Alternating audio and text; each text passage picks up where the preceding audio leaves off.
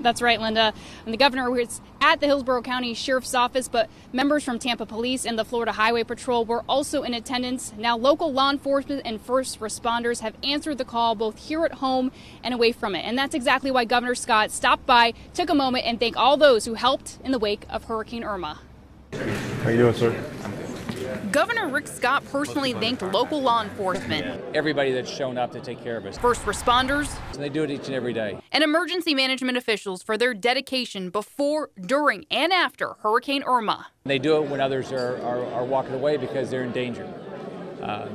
We also have to thank our military for showing up. I can tell you, through this hurricane, our law enforcement showed up all across the state, and they're still showing up.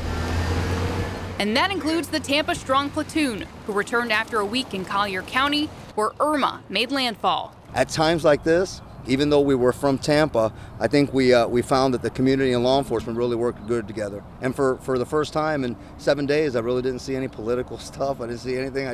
I saw people helping people. It was cool. Tampa police officers, along with members of Tampa International Airport and USF Police, assisted with traffic control and responded to calls for service. All we had to do was figure out our mission was to make sure to prevent the loss of property, the loss of life, making sure that, the people out there were taken care of. Governor Scott also thanked the more than 30,000 linemen and women who traveled from as far as Canada to help restore power to almost 7 million Floridians. 2% of customers remain in the dark. I know everybody wants their power back. I'm talking to the utility companies. I'm saying, well, we all want our power back. What can we help you do?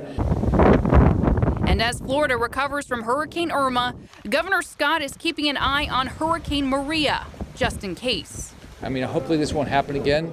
But this seems to be a very active hurricane season. But I want to thank everybody in law enforcement for what they did. The Highway Patrol, our Sheriff's Department, Police Department kept our highways open. They just did a great job. And speaking of Hurricane Maria, although it is forecasted to stay east of the state, Governor Scott is asking Floridians to remain vigilant and prepared with 3 days worth of food and water, medicines, and a plan. Of course, hurricane season does not end until November 30th. We're live in Tampa tonight. Marissa Lynn, Fox 13 News.